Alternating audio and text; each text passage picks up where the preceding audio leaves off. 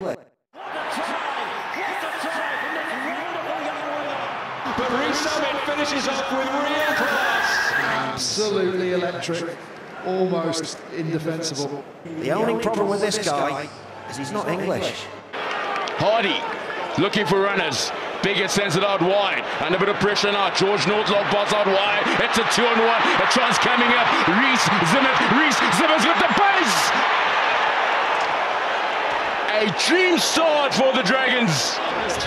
Ball out wide into space. Damien Willemse comes across to close up.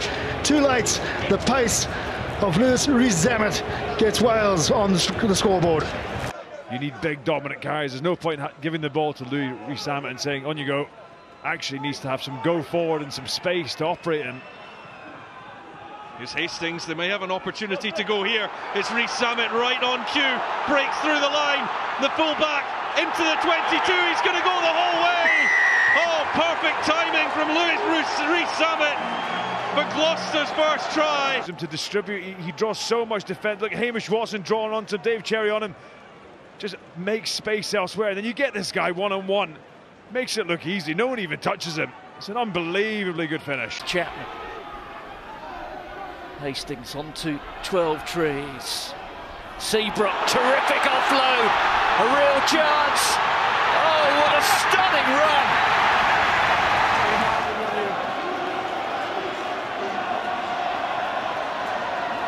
Well, the Wales coach sent him home to rediscover his form. No momentum.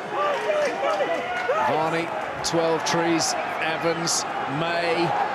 Rees Zammit steps on the gas. Oh my goodness, the acceleration is something to behold, isn't it?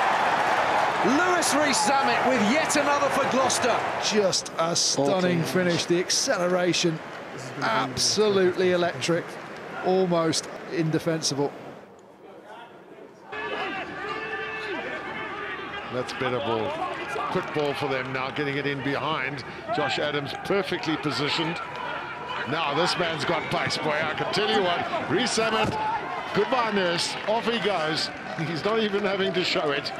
And it's another try for the British and Irish Lions. Right. Bit of aimless kicking from the Sharks. The head position. If you keep the ball, you limit the chances of the opposition scoring against you. The transitional play from the British Irish Lions, turning that defense into attack. Yeah, the ball not going deep enough and not really testing Josh Adams, and then after that, just putting the ball into space. And straight from the kick-off, Gloucester continued to put the frighteners right up the Tigers with their 5th try.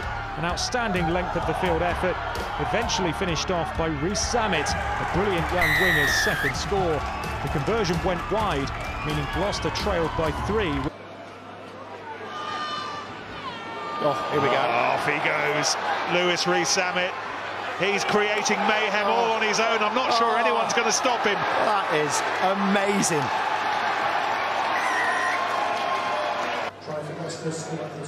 The only problem with this guy is he's not English. It's a stunning finish, isn't it? What I love is the late decision. He hasn't pinned his ears back and thought, I'm going to go myself from the initial break. He makes the initial break, looks to his outside. There's no one else really there. Well, he is. He makes that decision that I'm in a better position to score this than anyone on my left shoulder. Beard moves it to Halaholo. Goes beyond Falatau to the flyer. Rees Zammit. Rees Zammit chasing down his own kick. And Rees Zammit, he's going to get there. What a try! What a try from this wonderful young winger! What superb skill to create that chip when you're running at full pace. That's such a hard, underestimated skill. Fantastic from Rees Zammit to back himself against Doran van der Merwe.